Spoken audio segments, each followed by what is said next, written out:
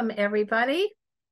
Um, I have about an hour of stuff to talk to you about, so we're going to leave time for questions. So let's start right in. Here are Carl and Sophie. In some ways, they look like any other family, and they sure wished they could be like any other family. However, as they learned very quickly, they are not like any other family. They are a blended family or a step family. And step families can be healthy, strong families. However, they are fundamentally different from first-time families. The good news is that we know a lot about what works and what doesn't.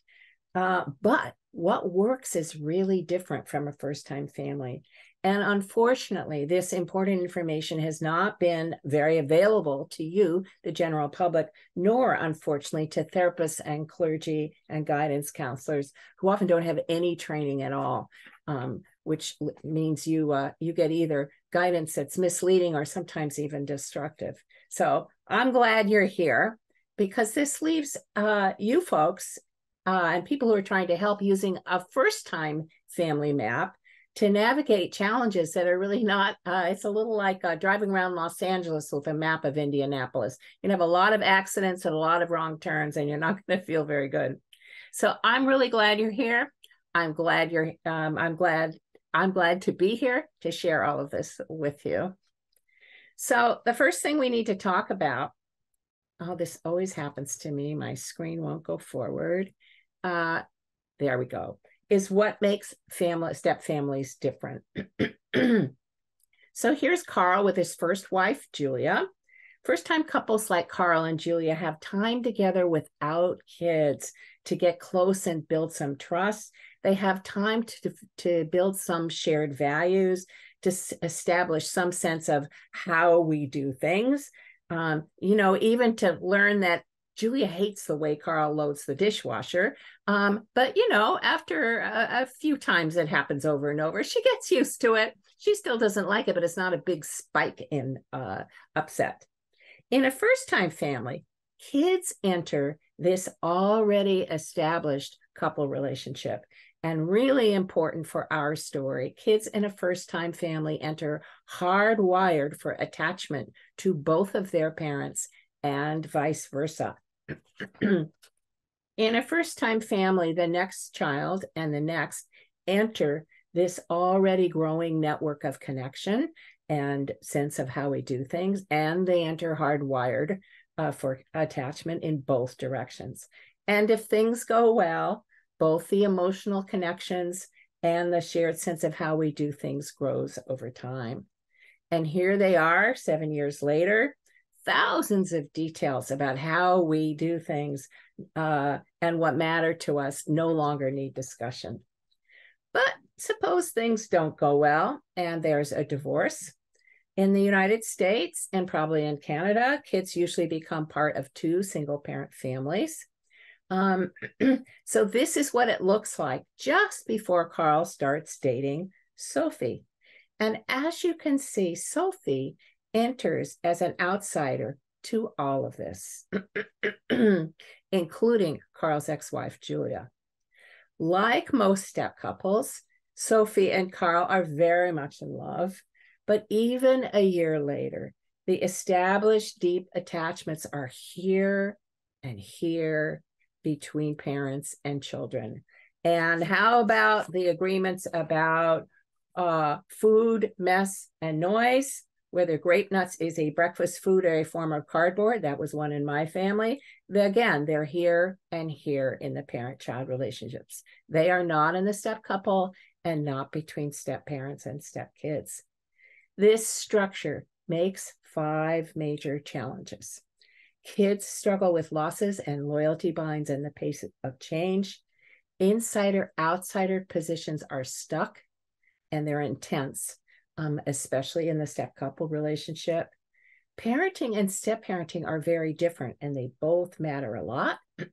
The family needs to build a new culture in the presence of and while respecting already existing cultures. And ex-spouses, another parent, dead or alive, is a permanent part of all step families. And for the ex-spouse, other parent, an adult they didn't choose, is now involved with their kids. So all of these challenges can be intense. However, if you have a map, it helps a lot. But if you're going in expecting to be like a first-time family, that often adds layers of shame and blame to these already substantial challenges. Blended family is the language we used. I used it in my workshop title. But if you've ever lived in a step family, blending is not usually the word that describes daily living. So I always put it in quotes, just to remind us all that it expresses often more the wish than the reality of a step family. Step families do come in a lot of different forms. In Carl and Sophie's family, only one adult brings kids. In this step family, both kids bring kids. And as you can see, this happens to be a lesbian family. Right now, most families headed by LGBTQ folks are step families. The age of coming out is going down, or at least it was before Trump came into office. And as stigma lifts, we will see more families, first-time families like Tina's first-time family. However, for now, most LGBTQ folks usually have their kids in a heterosexual cisgender family and then come out. Increasingly, parenting couples are not married, including step couples. So that term remarried doesn't describe a good chunk of step families and probably doesn't describe some of you. And for some people, one partner may be a first marriage and the other a second, even if they do get married. We're seeing a lot of new step families that look like this. In the US, the divorce rate is actually at a 40-year low, except for over age 50, where it has doubled. We call this gray divorce, and it is usually or often followed by gray recoupling. The fantasy for these folks is the dog's dead, the kids are out of the house, and it's just us. But here's the reality, and I really only filled in Jane's side because I got tired of trying to figure out how to do it. These step families have decades of relationships that sometimes even intensify the challenges. So many of you may be the adult children. You may be Jim and Jody. Many of you, I'm sure, have divorced and recoupled parents. And if any of you are this couple, or you want to learn more about being the adult children of this couple, there is a chapter in my book, Surviving and Thriving, about later life step families. Step families may be living apart together. LAT it's called, living in two separate households in a loving, committed relationship. This works really well, actually, for vulnerable kids, like kids on the spectrum, kids with intense ADHD who can't make transitions easily. LAT goes up 50% for later life couples over 50. And what if one parent has died? We are seeing more of this after COVID. Parent-child relationships are forever, so it's the same structure.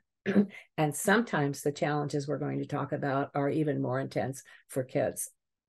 All of these forms have in common that at least one parent-child relationship precedes the adult couple relationship. That's what creates these 5 challenges. I like to talk about 3 levels of best practices for meeting these challenges. Psychoeducation, learning about what's normal, what works and what doesn't. Again, straining to be a first-time family adds a lot of stress to these 5 challenges. Knowing what's normal and what works and what doesn't can help a lot. Interpersonal skills are really key in step families. Successful step couples and struggling step couples face the same challenges. Successful step couples meet their challenges with better interpersonal skills. They're more able to take a breath when they come up against one of these challenges. They're more able to stay kind and caring when they're upset with each other. And the 3rd level is something therapists would call this an intrapsychic family of origin level. I call it healing old bruises. And I explain this level with something I call Papernow's theory, Papernow's bruise theory of feelings. If I hit my arm in a place where the flesh is healthy, it hurts. If I hit it where there's already a bruise, it hurts a different way. And if there is a deep bruise there, you only have to touch it and you're going to get fight, freeze.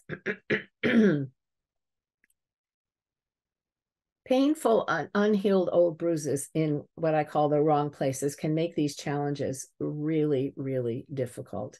And doing the work to heal these bruises can free resources to meet challenges. You're never going to like being a stuck outsider or a stuck insider, but doing some work to heal an old bruise will make it a lot easier for you to pull up what you need to meet the challenge. So in our short time today, I want to give you a good map of these 5 challenges and what works to meet them. Since we're short on time, I'm going to concentrate on this first level of what normal and what works and what doesn't, and we'll touch on the other 2. And along the way, I'm going to point out some what I call easy wrong turns for both step family members and therapists. There is a lot of well-meaning advice out there, things that might sound right, but turn out to lead you astray. Here are my 2 books, Surviving and Thriving in Step Family Relationships and the Stepfamily Handbook. They are unfortunately still some of the best sources of accurate, practical information. Surviving and Thriving was written for both clinicians, therapists, and for step family members. Stepfamily Handbook starts a little bit earlier. You can see that it's written with my co-author, Karen Bonnell, who's a post-divorce co-parenting coach. Stepfamily Handbook was written just for the public, so it has a breezier style. It doesn't have much depth around those 3 levels that I just talked about, but it'll give you a really good map. Most people of my clients like both. And by the way, if you're a person who doesn't like to read, or you have a partner who doesn't like to read, my website, stepfamilyrelationships.com, it should be all over your handouts, is full of videos. Some of them are quite short, and there's a good hour-long one, and there are podcasts and interviews. And both of these books also come in audiobook. Okay. Here we go. First challenge. Kids in step families struggle with losses and loyalty binds and the pace of change. For kids, this is a very different experience from this. So what's normal? Some of the information that I am about to share with you may be painful to adults, but if you can take it in and really get where kids are coming from, the good news is adults can make a big difference for how kids adjust to step families. So here's the first: losses. For the adults, a new relationship is a wonderful gift. It's the best thing ever. However, for children, including adult children, mom or dad's new relationship often adds a bunch of losses to an already big pile of losses. First, of course, kids in a step family come from the losses of divorce, including now always missing one of their parents, often having had to move, maybe having had to move schools, but just that big change in a family is huge for kids. Plus, study after study is finding that when parents recouple, kids lose time and attention. Now, why is this? First, adults in love are just as besotted as any teen. They text during dinner, they text while they're doing homework, they talk with their sweetie while they're driving their kids here and there.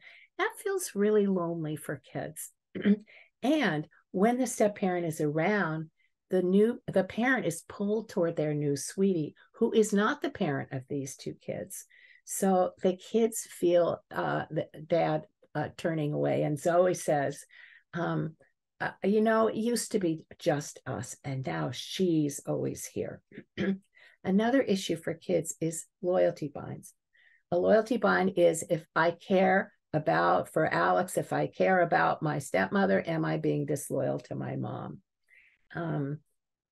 If the adults in both houses are supportive of each other's, loyalty binds soften over time.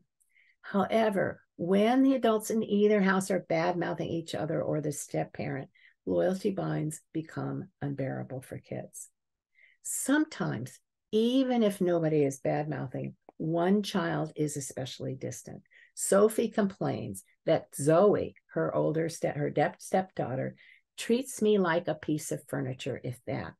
I'm guessing, I can't see you guys, but I'm guessing if there are step-parents here, you've experienced this. She doesn't even look at me, she says to Carl. Often that child is especially close to their parents. So Julia and Zoe are very close. Not unusual for an older daughter, by the way, in a single mom family. And so for Zoe, moving towards Sophie is going to feel like more of a loyalty bind. Alex, her younger brother, is going to be available more earlier. But if Julia is having a very hard time, and recoupling can be very evocative and scary for the other parent, she may be leaking her pain and anger on Zoe, in which case Zoe may not be able to even look at her stepmother without feeling that she's doing something wrong. That's by the way, going to be really hard for the stepmom, Sophie. It's very hard when kids don't look at you. And Sophie's going to need some hugs later, out of the sight of kids. Step couples are often very physical. It's important to be physical. It's wonderful to be physical. You need to do it out of kids' eyesight. Parents will often say, I want my kids to know what a good relationship looks like. That's not the kids' experience. The kids' experience often of a step couple's physicality is that it intensifies their loyalty binds and their sense of loss and too much change. So be physical, but do it in private. Change. It turns out that for many kids, the adjustment to a step family actually takes longer than the adjustment to a divorce. And as the amount of change goes up, kids' well-being goes down. The problem is the adults are thrilled. They naturally want to move forward, and it's often at a pace that's much too fast for kids. It's important to know that age and gender make a big difference. Step families are easier for kids on 8 and under. They tend to be easier for boys than girls. They tend to be harder for girls, and especially hard for 12 and 13-year-old girls, which was the age my daughter was when I met my second husband. And I hadn't read this research yet, but boy, did we live it. So what works? Adults really can help kids a lot with these challenges. Very often, a step kid who looks manipulative or resistant or badly behaved is a kid having a hard time. One thing that really helps is carving out regular, reliable parent-child time without the step parent. Sometimes just increasing the amount and quality of parent-child time can ease depression and lower acting out. And parents, make sure this is not multitasking time. This is time when you can really fully pay attention. Kids will do a lot better if the adults can slow way down. The Step Family Handbook, this book has some really good concrete ideas about how to do that, how to go a step at a time. Different kids in the same family will go at different paces. Alex is going to be more available to Sophie, more able to join in when the family's together. Zoe is, first of all, the girl, second of all, a 12-year-old girl, and third of all, very, very close to her mom. We're missing that slice here. Zoe's going to be slower. Zoe's going to need more one-to-one time and less family time. Alex is going to be a little more easy coming along. Easy wrong turn. Couples therapists will often say, make your couple relationship primary. If the couple's okay, the kids will be okay. This is often true in a first-time family. But in step families, actually, when step couples are very close, we see poorer well-being in kids. And I think it's because parents have turned away a little bit too much, and kids don't have that parent-child, what we call attachment, that they absolutely need. So it is very, very important to nurture couple relationships in a step family. However, it's both and, not either or.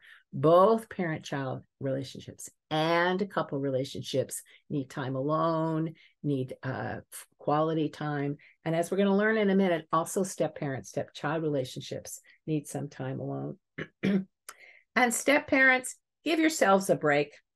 The outsider position can be exhausting and painful. Go play with a friend. Go see your Aunt Grace, who adores you. Take a long bike ride. Join a book club that gets you out once or twice a week. You or your partner may feel this is not family-like, but step parents need a break. You need a break so you can come back. Loyalty binds. Easing loyalty binds is key for kids. Don't put kids in the middle ever. Don't pass messages through kids. Do complain to your friends and your barber. Do not complain to your kids about your ex or the step parent in the other house. And do complain to your partner, but behind closed doors and quietly. Kids hear everything. If loyalty binds are fairly soft, you have a bunch of handouts, and handouts number 6 is what I call a loyalty bind talk. The core of a loyalty bind talk is maybe Carl is saying to his kids, your mom's place in your heart and your place in your mom's heart is permanent, like the sun, like the mountains. Anybody can do a loyalty bind talk. Sophie can, Julia can, grandma can, next door neighbor can, clergy can. A loyalty bind talk is going to help Alex a little more because his loyalty bind is soft than it will Zoe, whose loyalty bind is tighter. There is often a big piece of interpersonal skills work here for parents. The best medicine for a dysregulated, upset kid is a grounded, empathic parent who gets it. And all of us know that. That's what we need when we're upset. We don't need anybody to give us advice or tell us it's not a big deal. But that is easier said than done for parents. First, it requires that we turn toward our kids' pain. It's not easy for most of us to do that. So when Zoe says to Carl, I hate Sophie, how easy for Carl to say, oh, she's a nice person. When what Zoe needs most is, sounds like you're having a really tough time, sweetie, say some more. And if he's learned a little bit about step families, Carl might be able to say to Zoe, lots of changes, huh? Hard having a new person around, and give her a chance to talk. And Carl's job is to listen. This is still one of my very, very all-time favorite books about parenting. Great primer for really listening into kids' feelings. All right, second challenge. Insider-outsider positions are intense and they're stuck. Step family structure keeps them stuck. And this is especially true in the step couple. In a step family, remember that the older, more established attachments are here between parents and kids, and so are the agreements about how we do things.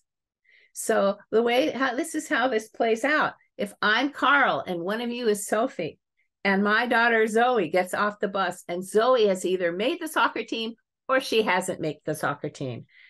Step parents are very important to kids. We're going to hear a little more about that in a moment. However, if I'm Zoe, my secure base is my daddy, and he's the one I want to tell.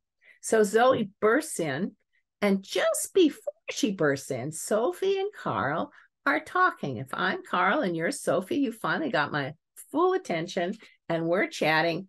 In bursts Zoe saying, Daddy, Daddy, Daddy. Now, I'm a good parent. What do? I turn away towards my kid. And where does that leave Sophie? It leaves Sophie standing alone. In a first-time family, Zoe is more likely to need both of us. And even if she only needs one of us, we both have in our bodies the experience of having held Zoe as a baby, having her looked adoringly at us, and feeling totally gaga in love. Step parents don't have that to get through these moments. This is Stephen Porges. He's a neurobiologist. We're wired to expect that people close to us won't turn their backs on us. And when they do, it's upsetting. So as we're going to see in a minute, step parents are very important to kids, but parents are the comfort anchor. So in step families, when parents care for their kids, they often have to turn away from step parents. So step parents like Sophie are left out over and over. She's a stuck outsider day in and day out. It is perfectly normal for step parents to feel invisible and rejected. Parents are stuck insiders. When I turn to my daughter, my sweetie's upset. But if I turned to my sweetie and told my daughter, wait a minute, my daughter would be upset. And if I keep the peace with my ex-wife, my sweetie is upset, and vice versa. So stuck insiders often feel torn between the people that were important to them. They can't please them all. And so stuck insiders often feel anxious and inadequate, and they may often get defensive just at a moment when stuck outsiders really need their empathy and compassion. In double step families, often one of the adults is more of a stuck outsider and one's more of a stuck insider. So Olivia and Tina both have kids, but Olivia's daughter, Lisa, is 6, a much easier age for kids in step families. And Lisa's an outgoing, friendly kid. So she's pretty friendly and playful with her stepmother. So when these three are together, Lisa's still closer to her mom than she is to Tina, her stepmom. But Tina feels seen and known and part of the scene. Tina's son, Tommy, is a totally different story. First of all, he's an adolescent, much tougher age for entering a step family. He's really shy, and noisy Lisa and Olivia are completely overwhelming to him. In fact, Tommy does not need a new step family at all. He needs time alone with his mom. So Tina gets this, and she does spend lots of alone time with Tommy, and that helps him a lot. But when Tommy is in the house, Olivia is an almost complete stuck outsider. And Olivia is going to need a bunch of hugs later out of Tommy's eyesight, and she's going to need Tina to really get what this feels like. Tina's going to need Olivia to get what it's like to feel torn between her son and her sweetie. Stigma and different levels of outness can add another layer of insider and outsiderness in LGBTQ families. And in the United States, in a Latinx family where we have a step parent who is undocumented, that person is going to be a double outsider. In this family, Tina's been out since her late teens. She's her family had trouble, but is now fully accepting. She is deeply part of the gay community. So when Lisa and her mom need to spend time together, Tina has other places to turn outside the family. Olivia, however, just came out a few years ago from a heterosexual marriage. Her Catholic family is very rejecting. So when Tommy needs his mom, Olivia has no other adults to turn to. So helping Olivia and Tina later or early in the morning behind closed doors hold hands about this will be important. And getting Olivia better connected in the gay community will also be important for this family. Kids can be stuck insiders and outsiders too. Lisa lives in this family full time. Tommy comes in every other week. And for Lisa, it's like, who's this strange, weird kid who likes to watch these weird TV programs? Tommy lives half time with each of his moms. He comes in each week as an outsider. Plus, he's very shy, remember. Plus, Lisa gets much more time with Tommy's mom than Tommy does. So stuck outsider kids often feel like, I don't belong in this family. This isn't my family. Easy for mom to want to say, yes, you do. This is your family. When, again, what Tommy mostly needs is, oh, sweetie, tell me more. Okay, what works to meet these insider-outsider challenges? I just talked a little bit about what might help Tommy. First, for step parents especially, and for parents, it's really helpful to know that these painful insider and outsider feelings aren't happening because you're failing. They aren't happening because you don't love each other. They are normal responses to step family structure. And again, one key for meeting this challenge is lots of one-to-one time. Step families do need to spend time together as a family, doing fun things together, beginning to develop a sense of us. However, every time the whole family is together, all of the challenges we're going to talk about, but especially this one, are much more intense. So carving out one-to-one time for the adult step couple so that there is time when the step parent can be the insider, where the parent can pay full attention without feeling like they're turning away from their kid. Parent-child time, as we just saw, is just as important. And as we're going to see, step-parent, step-child time to build their new relationship without the parent present is also important. When the parent's present, step-parent's an outsider again. When the parent is not present, step-parent and step-child can turn towards each other. For step couples, staying connected across this insider-outsider divide can be quite challenging. You're going to need to find ways to pull each other close when it will be easy to either shut down or push each other away. You have a handout number 2.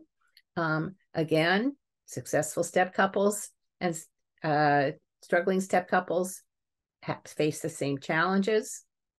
In handout number 2, successful step couples have better skills. And this is one of my lists of favorites. They're all really described in the blue book, Surviving and Thriving in Step Family Relationships.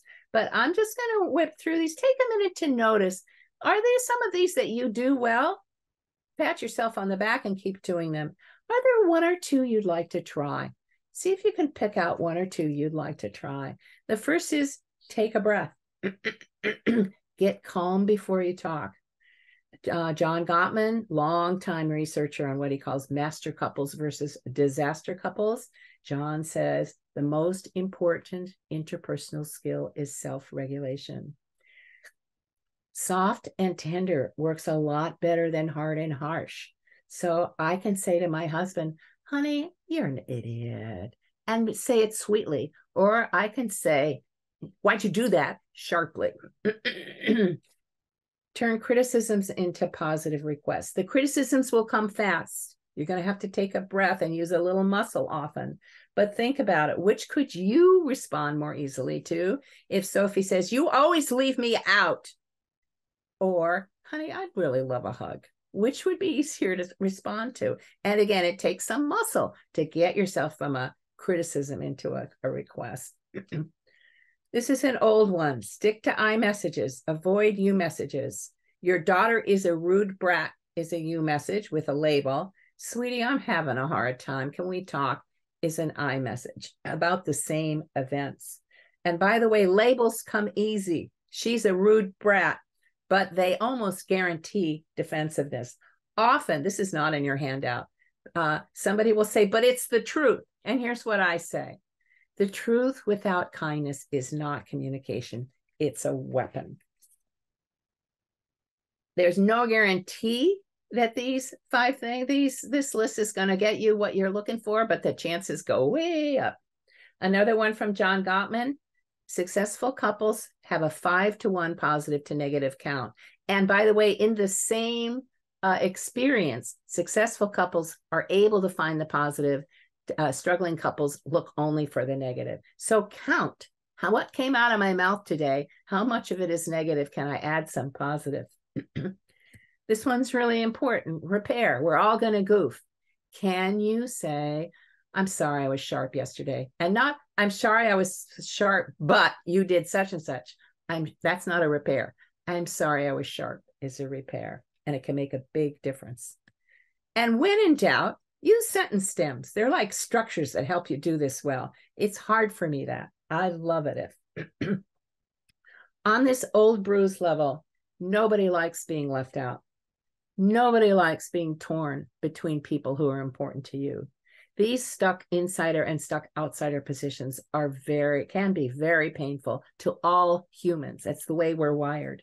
However, if you grew up in a family where you were the stuck outsider, maybe an older brother got all the attention, you had a younger sister who was bipolar, somebody raped you or touched you inappropriately and nobody paid attention, that outsider position is going to be much more painful. If you were the stuck insider, which is what I was in my family, I was the peacemaker in my family. I did fine in my first step family. My husband had 2 kids. In my second, and then I had a child with him. In my second step family, I was the stuck inside. I was much more anxious about trying to please everybody. So if you have bruises there, getting some help for them can make a big difference in your ability to show up for these kinds of challenges. This next challenge is really key for step family success. And this cool parenting styles chart, which you have in your handouts, is really helpful for this. Can I watch? This chart says that parenting goes from warm to cold and from firm to permissive. It makes 4 parenting styles. You can read a lot more about this in actually both books. And hands down, this parenting style, authoritative, is better for kids, better for mental health, better for physical health, academics, drug use, you name it. Because this challenge is so easy to get wrong with such difficult consequences, I'm going to start on this challenge with what works. We have lots and lots of research about this, about what works for parenting and step parenting and discipline and step families. And we're learning more and more almost every month. Most important, parents need to retain the disciplinary role. Step parents often expect and are expected to step into discipline. It doesn't work. What works for step parents is to focus on connection, not correction, on making relationships, not roles, leading with warmth, not control. Concentrate on getting to know your step kid. Find some fun, easy, low-key one-to-one activities together. It turns out that shy Tommy loves basketball. Olivia was captain of her basketball team. These 2 guys can shoot baskets. He doesn't have to talk. He doesn't have to be warm with her, but that helps them begin to make a relationship, and they start shooting hoops together. Authoritarian, that upper right, that's this. Authoritarian, hard and cold parenting by step parents is almost always toxic in step parent, step child relationships. And unfortunately, it's easy for step parents. This is leading with high control and low warmth. And by the way, even cultures that value authoritarian parenting, this doesn't work in step parent, step child relationships. Over time, when kids feel they've developed a caring, trusting relationship with their step parents can sometimes move into authoritative, leading with warmth and calm, moderate discipline, authoritative parenting. Again, that's this upper left. However, even authoritative parenting in step families too early can backfire.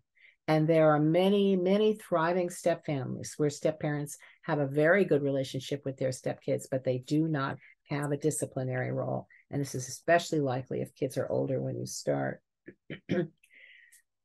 A very easy wrong turn is that step couples are told to have the parent back up the step parent's discipline. And this makes some logical sense, and step parents like it, but it pulls step parents prematurely into discipline. Successful step couples do talk a lot about parenting and discipline. Step parents do need to have a voice. They often have a lot of input, but parents need to have final say about their own kids. And it is the parent who will actually set the limits on a kid. And what about if the parent isn't there? If Carl isn't there, he says to the kids, I'm out for the evening at my board meeting. Sophie's in charge. No social media before you finished homework. You know the rule. And if Zoe starts texting, Sophie says to Zoe, you know, the rule is no social media before homework. I want to give your dad a good report. And she says this in a friendly, calm tone. Up to you. If she stays on her texting, she says she could repeat it, just so you know. And then Sophie's going to tell Carl, and it is Carl's call how to follow through with Zoe. But here's what makes this challenge so hard for parents and step parents. I have now taught all over the world.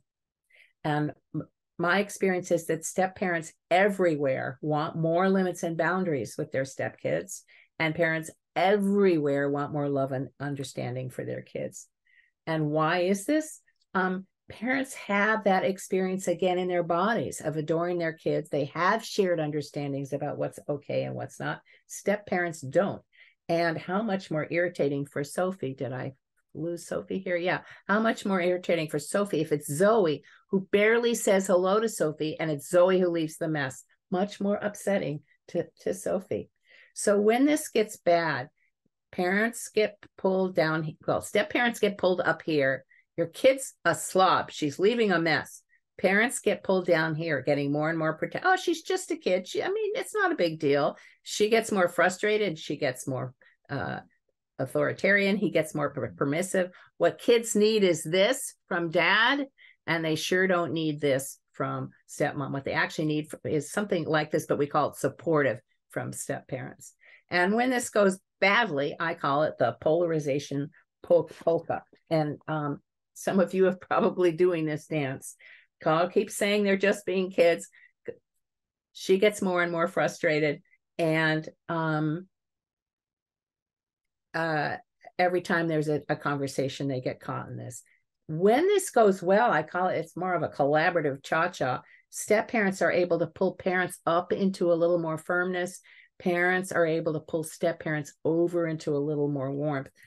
So, and that's what I call the collaborative cha-cha. Here's what it looks like. Olivia's daughter, Lisa, has a set of chores. She's only 6, but she has a set of chores. She is supposed to take her dishes into the kitchen after dinner. That's one of them. Tommy has no chores. He eats dinner, gets up, leaves the table, and goes to his room. Olivia is not too happy about this. She'd like Tommy to do the dishes. He's 14 after all. But she waits for a moment when she's calm. She waits for a moment when she and Tina are alone together having coffee. Olivia reaches for Tina's hand and says, "Sweetie, can we talk about something? Can we ask Tommy to pitch in and do the dinner dishes? What do you think?" And Tina sighs and says, "Oh, honey, I don't know. He's so overwhelmed with his new family. I'm afraid he'll stop coming over if we ask too much of him." Now, Olivia's disappointed. She doesn't up the ante. She takes a breath.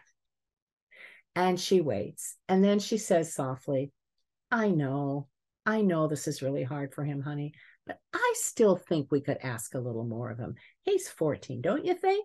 And Tina says, "Well, you're right. I don't ask much of anything of him." And she takes a breath. And finally, Tina says, "How about we ask Tommy to clear the table at dinner time?" And Olivia says, "Deal."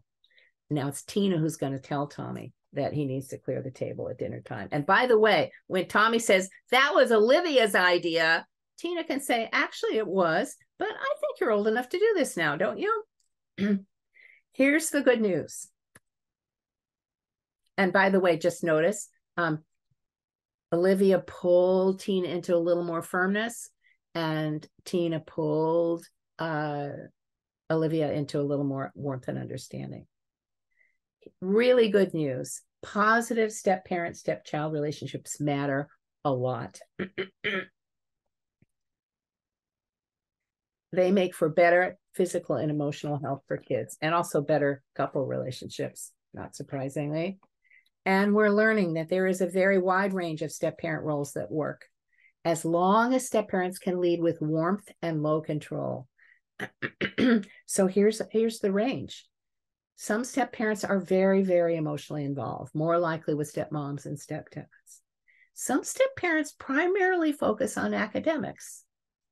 And some step-parents are much more casual, still warm, though. They're not leading with control, they're leading with warmth. And it might be everyday talk about school or sports. It might be shooting baskets, the way Olivia and Tommy are starting to do. It might be playing games together. This whole range of positive step-parent, step-child relationships is linked to higher well-being in kids. Lower well-being is linked to that authoritarian, negative, harsh parenting we just talked about. And cold, distant step-parent, step-child relationships are also linked to poorer mental and physical health, except the finding is that cold, distant, absent step-parent, step-child relationships are often in a family where there is more distance between the couple and between the parent and child as well. So on this skills level, successful step couples, again, do need to work as a team. They talk a lot about parenting and discipline, but to do it well, given that pull to the polarization polka, they need good skills. Same set. It's in handout too. And I'm just going to add one more. This is one of my all-time favorites. This is handout number 5. Oops, it says 7 on here. Yes, it's probably 7. Think of something hard you want to say. Just take a moment to do this. But before you say it, look for something soft. So it might be, I love you. It might be, we can do this. I think we can do this together. It might be, I know you're working on getting the kids to clean up more. Or it might be empathy. I know your kids aren't used to picking up. Then say the hard thing, but say it with that soft energy. And if you can use some of the skills we just listed, that'll go a lot better. And find another soft. So when Olivia came back to Tina, when Tina was disappointing, Olivia said, I know this is hard for Tommy. I get what you're saying. And she said it very softly. My experience is that even my clients who have a really hard time really listening to each other can do this one. Okay, I'm actually I was gonna stop for questions, but we're a little late, so I'm actually gonna keep going and we'll have questions at the end. Oh, very important. Step parents do not have to be silent when they're upset with stepkids. They do have to express themselves in ways that build connection, not connection, because these are fragile new relationships. And as the dad who asked the question early on, kids are often having trouble with step parents. So step parents need to navigate with their best skills, not their worst, even in situations that pull for their worst. So if you're a step parent, again, take a look here, choose 1 or 2 to work on. And soft, hard, soft, and sentence stems, by the way, are always a good sort of go-tos. Okay. Next challenge, family culture. New step families have to build a shared culture, a new shared culture. But they've got at least 2 existing cultures.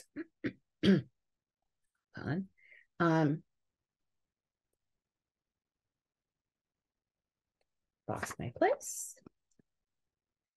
Because in a step family, what's a shared noise? What's an okay amount of money to pay for a pair of sneakers? What's an appropriate cost of a haircut? They are shared here and here, not in the step couple relationship and not between step parents and step kids. So this family has its first Christmas together. Sophie happily hangs white lights on the Christmas tree. She's so excited. It's their first Christmas. Zoe comes downstairs. She takes one look at these white lights and she bursts into tears. She's used to colored lights. And this is one too many changes at an important, really important time. Changes at holidays can be especially intense. And she goes to her room, slams the door, and refuses to come out. So if this goes badly, Sophie thinks Zoe has ruined Christmas. Zoe gets Carl gets why his daughter is upset, but he's frozen in his insider position. Zoe's left alone in her room crying. She calls her mom and they agree that Sophie's a witch. I mean, who would ever hang white lights on a tree? Ridiculous. If this goes well, Carl pulls Sophie maybe into the pantry and gives her a hug. Sophie sits down with Alex and maybe the 2 of them play a game. Carl goes to Zoe. He walks into her room and she is sobbing and he just puts her arms around her. Lights on the tree. And Carl takes a breath. He keeps himself from saying, oh, what's the big deal? He puts his arm around his daughter and says, oh, sweetie, this was too hard. And again, if he's learned a little bit about step families, he knows what's happening. This was too many changes too fast. This was a big change, huh, sweetie? Sophie didn't know, but it was a big, big change for you. And if he sits there with her long enough, she's going to calm down. And later, if this goes well, this whole family could gather, could gather around for a cocoa and tell each other stories about the Christmas trees they grew up with. In step families, we have to do that on purpose because we don't have those shared stories. And by the way, of my clients have worked out this tree problem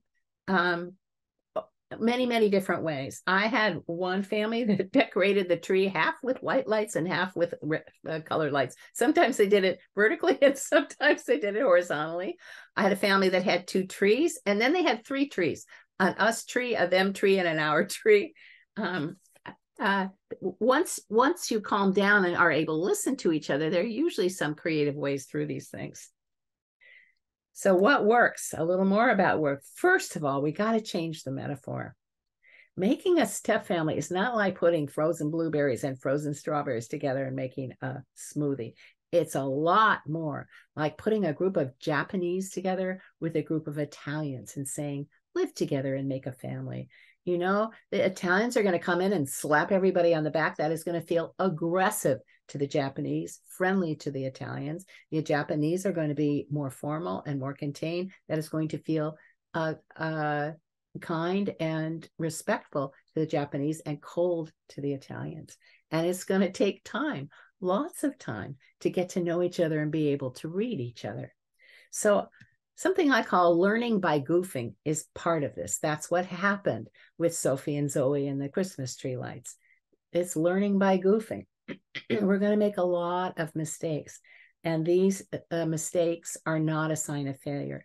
They are a hard way to learn because there's this spike of upset when Zoe looked at the tree and when Sophie heard Zoe being so upset. So you have to ride through that spike of upset, calm yourself down before you can figure out what to do next and learn about each other. Taking things a step at a time helps a lot.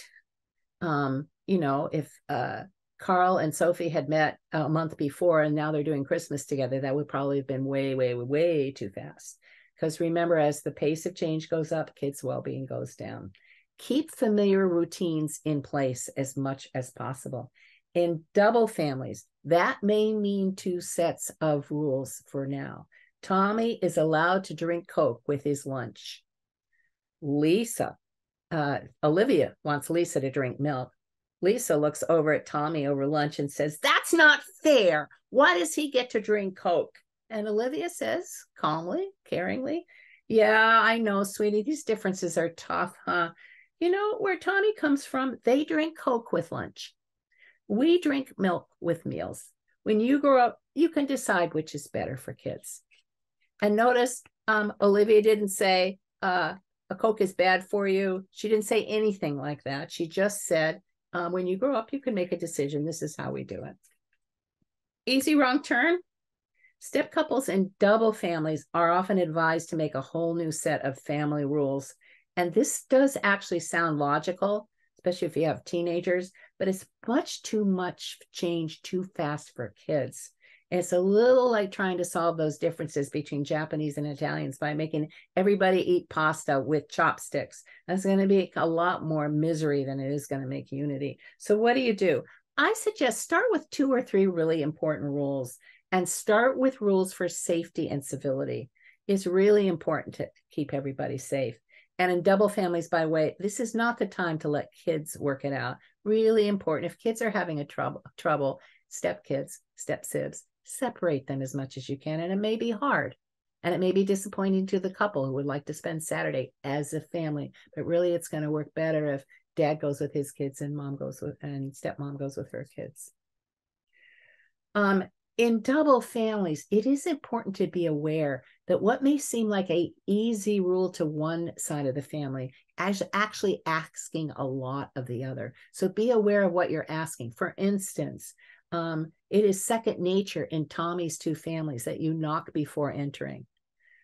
Lisa and Olivia are in and out of each other's room, were before they lived with Tina, in and out of each other's rooms all the time. And so it's going to take Lisa and Olivia a lot more practice to knock before entering rather than just barge in than it will Tommy. 5th challenge, Last but not least, there is another parent, dead or alive, who is a permanent part of all step families. And for the ex-spouse parent in the other family, there is an adult they did not choose and cannot supervise involved with their kids. We do see slightly poorer outcomes for kids in divorce. However, it turns out that what makes the difference is conflict and tension and poorer parenting. Children with low conflict, divorced parents are doing significantly better than children with high conflict, never divorced parents. And this includes young adult and adult children. And it turns out that adult young women especially have a hard time when their parents are in conflict. And the research is these are not just guns and knives and screaming and yelling. Even moderate tension in parental relationships lowers kids' attention, it lowers their academics, and it compromises their immune systems. So this is really important. And it takes a lot of muscle sometimes if you're in a high conflict ex-spouse relationship to do this well. So really important that we monitor the level of conflict and tension that we're exposing kids to, and this includes adult kids. The same way that docs monitor blood pressure. My hunch is most of you are younger than I am, but docs they take our blood pressure every single time we're in the office. And I'll bet that's also true of you younger ones as well. And they fix it with urgency. They don't let it go on. The same is true for conflict and tension with kids. So remembering, really important, at least on your side, your ex may be doing these things, but that you don't put kids in the middle, that you don't pass messages through kids, that you protect kids. You talk really quietly when you need to complain about your ex. Very cooperative post-divorce co-parenting is the very best for kids. For most kids, low conflict parallel parenting is the next and it's best and it's the most common. Except we have an exception here for special needs kids. Kids who are on the spectrum, autism spectrum, kids with ADHD, a very depressed or suicidal teen needs much more cooperative, consistent co-parenting across households. And often, by the way, these co-parents are in quite a lot of conflict. So that tends to be much, much harder on these kids than on other kids. The two houses don't have to be exactly the same, but the best for these kids that there is a good amount of consistency between the two houses, especially for kids on the spectrum and kids with ADHD. And if there's a very depressed teen, very important that in both houses, the adults are tuned in, emotionally tuned in. Depressed teens don't always let you know what's going on. They're highly tuned into what's happening with the kids. Again, important to remember that recoupling can be very hard on the ex-spouse parenting. So just really very practically, if you're Sophie and you have a very triggered ex-spouse parent and you guys are at a basketball game together or a play together, and Sophie wants to show Julia that she really loves Alex and Zoe. But as soon as Sophie puts her arms around Alex and Zoe, Julia's going to go crazy. So at these times, if you got a triggered ex-spouse, step-parent, step back, step into the background. Let the parent step forward, not the time to be slathering love and attention on your stepkids. And step-parents, if that's hard, make sure you get a good hug later from your partner, or that you're holding hands, maybe sitting behind the kids where they don't see. A triggered ex-spouse is toxic for everybody. So anything you can do to lower that triggering, even it may cost you some, but it will be better for you and everybody. Generally, rules between houses don't have to be the same. You heard about Tommy's allowed to drink. Well, actually, no, that was a different one. Tommy says, Mama lets me watch, Mama in his other house, lets me watch TV on school nights.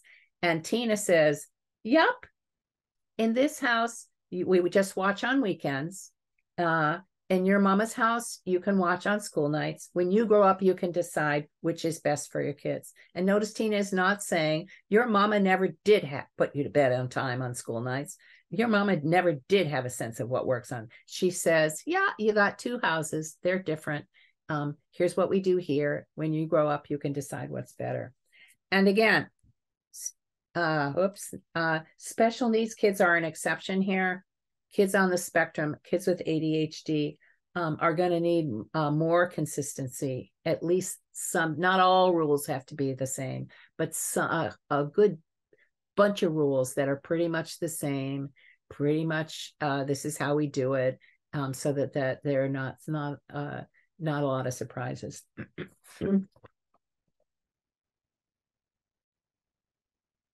So what about navigating different value systems between homes? How to do it in ways that don't tighten loyalty binds. I have a colleague with a 10-year-old stepdaughter who came back from her mom's house saying, gays are an abomination. And it happens that this colleague has lots of gay friends who this kid has met. But how does she respond? And this is what my colleague did. She said calmly and very lovingly, now that's what one side of your family believes. There are lots of different opinions and beliefs. This is what we believe. We believe that gay and lesbian and transgender folks, like our friends Ella and Jane and Tom and Gary, are people just like us. And we want you to have your own opinions and beliefs. But we all agree, both houses agree, you have to treat people the way you want to be treated.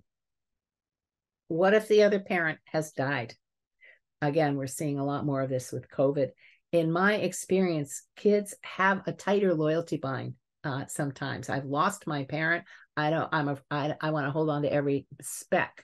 And things get worse when the step parent expects to replace the parent. Totally understandable, except kids don't want a replacement. Parent-child relationships are forever. So what kids really need is plenty of room and support to grieve in whatever way they need to grieve their missing parent. And that missing parent needs to be held as part of the family. This, by the way, is one of the true, for only a few, this is one of the few really good evidence-based books out there, trade books. This is a good one. And she also has a Facebook page. Back to live-in ex-spouses. On behalf of your kids, on behalf of your kids and stepkids, we all need to use our best skills with ex-spouses in situations that often pull for our worst. And as in parenting, these are good books. They're in your reference list. These two, Bill Eddy and Bill Whitman, are good for really high conflict, and these are good for lower conflict. As in parenting, step parents will often want more limits with the ex and more boundaries. Parents have got to keep the peace. How do you both calm down and really listen to each other? And again, what matters most is protecting kids from tension and conflict. Sometimes, by the way, step parents can be a really key resource with ex-spouses when it's a very high conflict. This was true in my first marriage. My husband and his ex-wife could not talk without fighting. However, she and I could talk. So she and I actually did the negotiating around holidays and those kinds of things, and it worked much better. So ending on a good note, what does it look like when step families are meeting these challenges? Here are Sophie and Carl and Alex and Zoe as a new step family. The strong attachment bonds and the shared understandings are over here in the parent-child relationships. Sophie and Carl are straining to blend, which leaves them feeling really awful most of the time. Alex is somewhat more available than his sister. So Zoe's strong loyalty bond with her mom makes her extremely distant with Sophie.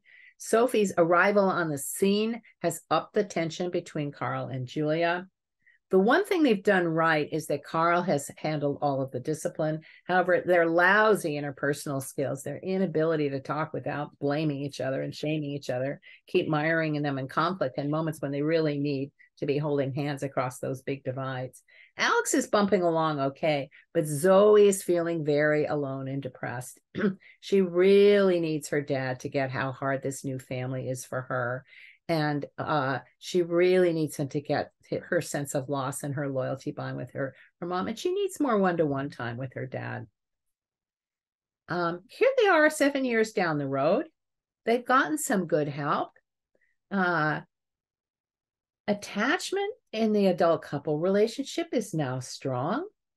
They're much more able to reach for each other kindly and skillfully.